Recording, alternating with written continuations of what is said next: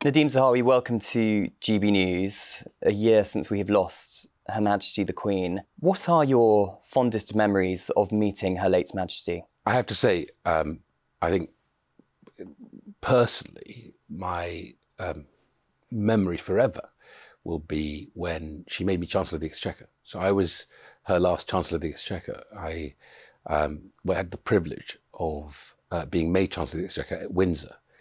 And she was remarkable, as she always is.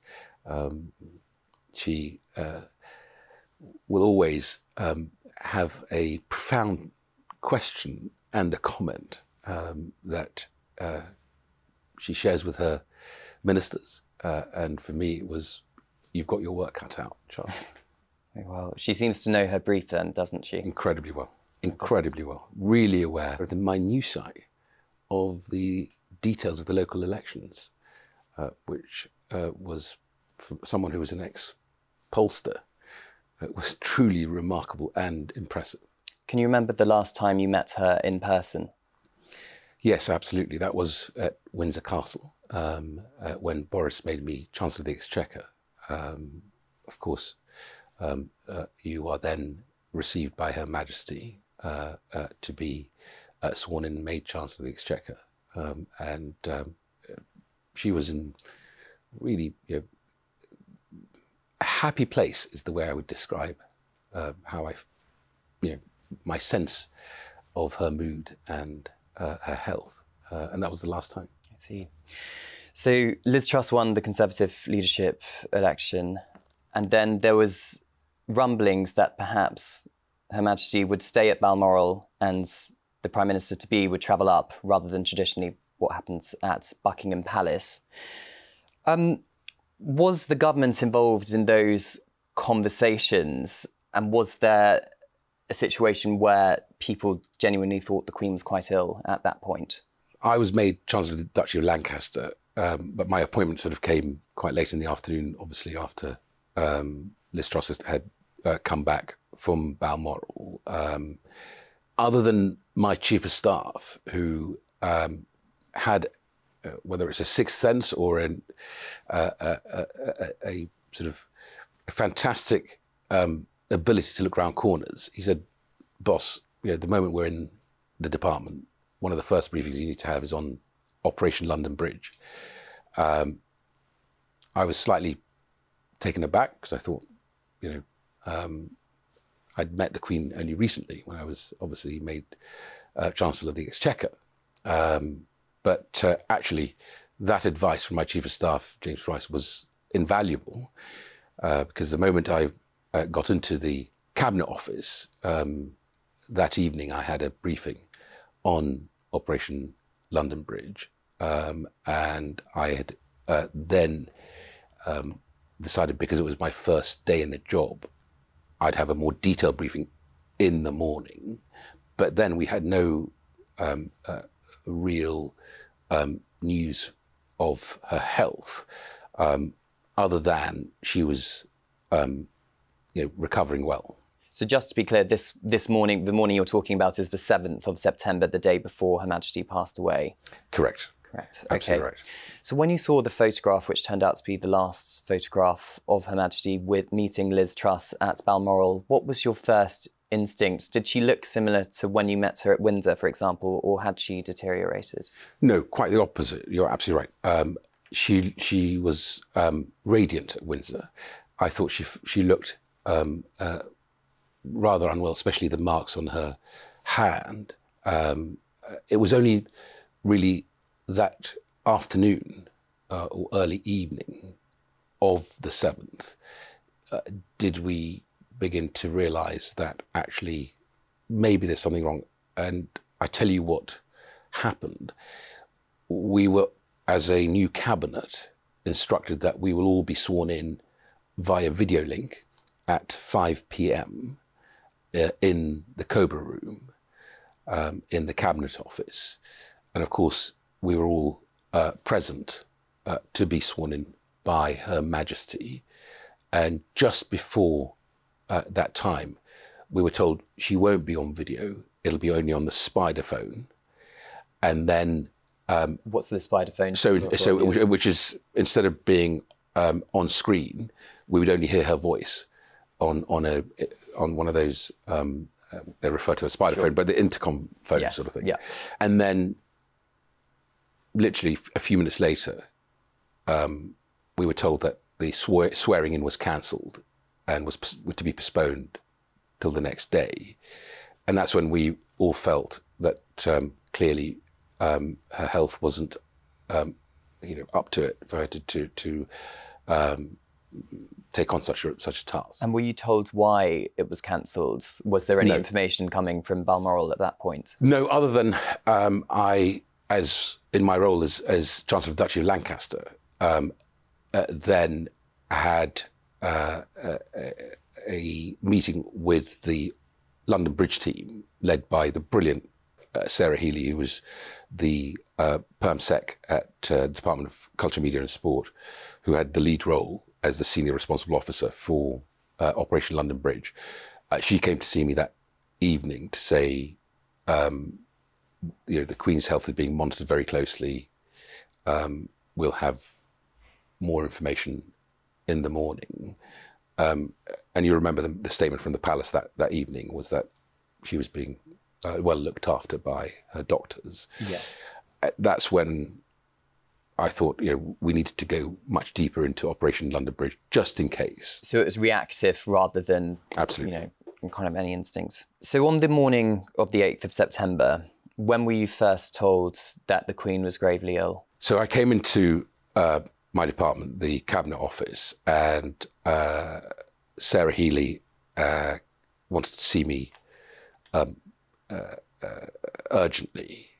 She came to see me whilst the Prime Minister was actually in the chamber in the House of Commons, listening or giving the energy statement, and then obviously listening to Keir Starmer's response to that. And what time was this? I think it was early morning, at about 10:30 in the morning of that day. I then was told that the Queen's health had deteriorated, and the palace will be putting out a second statement at 11:15, which would have meant that both the Prime Minister and the Leader of the Opposition will be in the chamber, and so wouldn't have had the ability to respond to the statement from the palace. I rushed to the Prime Minister's office in Parliament, behind the Speaker's chair, where the Cabinet Secretary, Simon Case, was already there with her team, the Prime Minister's team, to effectively begin to agree with the palace a form of words for the Prime Minister if the statement was to go out whilst the Prime Minister was still in the chamber. And that's what I took into the chamber. I took in a handwritten note that Simon had written down after a telephone conversation with the palace. And we then also alerted, because Keir Starmer was on his feet, if you remember. Yes. Angela Rayner, I asked Angela to come to the behind the Speaker's chair to take a note to Sir Keir Starmer to brief him on what the palace would be saying, and did the same for the SNP as well. It wasn't then necessary to deliver that statement because the palace delayed their statement, and we all agreed then it would be left up to the Speaker of Parliament, Lindsay Hall, to deliver the few sentences that he needed to deliver. And at that point, you say you were told around 10, that was when you were first aware that the Queen had, it was a number of hours rather than days and weeks. We were only told that it could be hours, it could be a few days, but her health had deteriorated overnight. And was the Prime Minister aware before she went into the chamber that Her Majesty was gravely ill, as has been reported? Yes. Before she went into the chamber, she was told that Her Majesty the Queen's health had deteriorated, but we were waiting for further news from the palace, as we were told that it may come at 11:15, I thought the most responsible thing to do was to make sure that both the Prime Minister and the Leader of the Opposition and the Leader of the SNP and the Liberal Democrats were briefed, just in case, obviously, with social media, the moment the statement goes out, the whole chamber would be aware and they would have had to obviously respond immediately to it. Yes, and there's camera shots of you and the Prime Minister in quite serious discussion on the front bench. What was the Prime Minister saying to you in response? Did she give you instructions to go out of the chamber afterwards while she was still in there? I basically informed her of the imminent statement from the palace. I said it could come at 11:15 whilst you're still in chamber. Here is the agreed form of words with the palace that the PM would deliver at the dispatch box. And I said, we're in your office making preparations for you, obviously to then be ready to address the nation and also then chair your first COBRA meeting. So the PM chaired the first COBRA meeting that evening for Operation London Bridge and then handed over to me for all subsequent meetings. So we met every single day at noon, all the way through till the funeral. I see.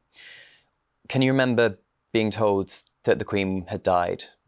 Yes, I vividly remember that moment. And I was in my office in the Cabinet Office and had to sort of close the door where myself and my Chief of Staff had a sort of our own sort of tearful moment, just the moment we heard the news, and really had to make sure that we were ready to operationalise what became the equivalent of organising the Olympic Games at short notice, the greatest gathering of monarchs, prime ministers, world leaders at short notice in history. And it must be difficult knowing that news and the public doesn't at that point, presumably. True. Very true. It was one of those moments. To this day, I get goosebumps as I recall that moment, and knowing that we're going to have to wait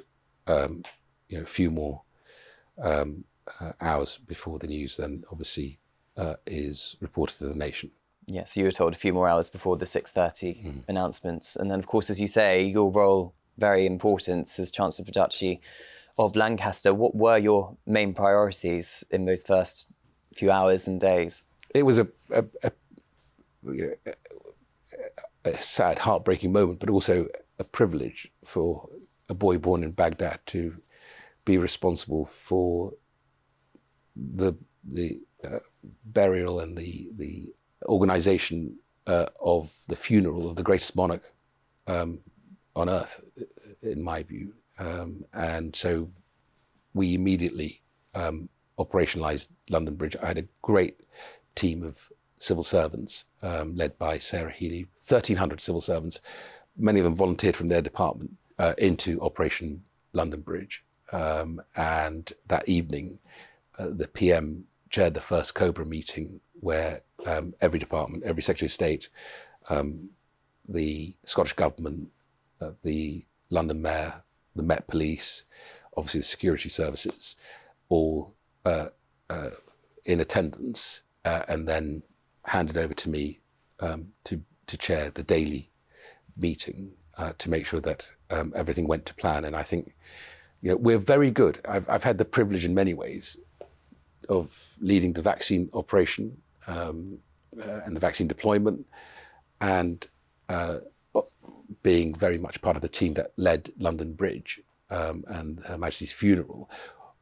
We are great as a nation at moments of adversity, at moments of challenge, of coming together, setting our differences aside and just delivering. And the world literally looks on in admiration as to how we do these things. And again, I had the privilege, post-vaccine, to do to be part of this operation. And great credit to the Scottish Government. We worked incredibly closely together because obviously she passed at Balmoral. Yes. And of course, the London mayoral operation as well. Excellent people, did an incredible job. And when did you first speak to the King? Was it in the 1844 room at Buckingham Palace, or had you had conversations before that? No, the first time was at Buckingham Palace. Of course, the palace was absolutely anchoring the whole Operation London Bridge, and again, the team at the palace and the leadership from there was exemplary in terms of working together with us and, of course, with the House authorities as well in the House of Commons. So in a time like that, it's Buckingham Palace very much in charge with the help of governments and relevant authorities. It's literally everybody coming together. Government has what is an operation room with 1,300 civil servants. Every department has a lead and a Secretary of State in attendance. The royal household, obviously the House authorities in the House of Commons, the Mayor of London, the Scottish Government, across the board, they're very clear operational plan of how we deliver this, and everybody has to do their part. And for me, all I had to do was just effectively chair the meeting and make sure that we covered every aspect of this. Whether it's the queue, and where we agree that the actual queuing would end, or Hyde Park and increasing capacity. We doubled capacity in Hyde Park because I knew that the nation would turn out for Her Majesty, and it would have been a crying shame if people couldn't get in front of those big screens, or of course the thousands that queued up from Westminster Abbey all the way to Windsor at the end of the funeral. And of course deciding who gets tickets to Her Majesty's funeral as well. A few disappointed government ministers and politicians. There's always those who will want to pay their respects. Many colleagues did that personally, privately, and of course you saw the 250,000 plus people who queued up for up to 14 hours to be able to pay their own respects. And I have to say, I think credit to the whole team that under very difficult circumstances, at short notice, to deliver an event of that magnitude was truly remarkable. What did you say to the King when you saw him in Buckingham Palace? The first thing I obviously said is my condolences, and explained what we were doing in terms of the operation, and really reassured him that we were absolutely focused on making sure that every single day we meet our targets, and that the send-off that we give Her Majesty will be one that she would be proud of. And did he seem grateful? Like, it's a huge responsibility, right? Incredibly grateful, and human in the way I've always experienced him to be in our meeting. I met him he was very interested in education when I was Secretary of State for Education. We had over an hour together on education and on apprenticeships. And again, he knew that he had a responsibility, and I think he met that brilliantly. I remember we have a data room in the Cabinet Office where we get all the data in, and if you sort of believed the social media and Twitter, I'm very fond of reminding my colleagues that Twitter is not the real world. Yes. I suspect GB News is closer to where the real world is at. But if you believe Twitter, you'd think, half the nation was Republican. His first address to the nation had 98% approval rating. It is remarkable. The real nation is those people who queued up for 14 hours, those people who lined the pavements and the streets all the way to Windsor from London. And I think, His Majesty the King was, remarkable during that period, and has actually been a fantastic monarch. And in this first year, as you say, he's had a lot of responsibility, a lot of change for him. How do you think he has done overall in his first year on the job? I think he has been impressive, brilliant, and as always human, is the way I would describe him to anyone who people ask me the question, what was Her Majesty like? What's His Majesty like? And he's incredibly human, is the best way. Attentive, interested, focused, and I think the nation has appreciated that. You see similarities between His Majesty and very Her much Late Majesty? So. Very much. I mean, if you actually just reflecting on this year, the stability he's brought in a pretty tumultuous year for the nation, in many ways, it is not only credit to his abilities, but also very much speaks to the man and his personality. Do you think he'll visit Stratford-upon-Avon soon? Are you hoping to invite him? He does regularly. He's obviously a great Shakespeare lover. I would actually go further and say he's probably a Shakespearean scholar. And he and Her Majesty the Queen are big supporters of the Royal Shakespeare Theatre and the Royal Shakespeare Company, and come quite regularly. And sometimes they come in private. Oh, do they? That's very. And have they been in the last 5 years? Yes, they have. They have. Yes. Interesting. And finally, I suppose a year on since her death, I have to ask you, what do you think Queen Elizabeth II's legacy will be? I think in many ways, the incredible stability, ability to deal with challenge and adversity for her nation, to bring the country together as she did during the pandemic. I think if you ask people, they will recall those moments, that address to the nation, when the nation was hurting, when the nation was locked in. She gave us hope. And I think that's what she'll be remembered for to eternity. Elizabeth the Great. Nadhim Zahawi, thank you very much. Thank you.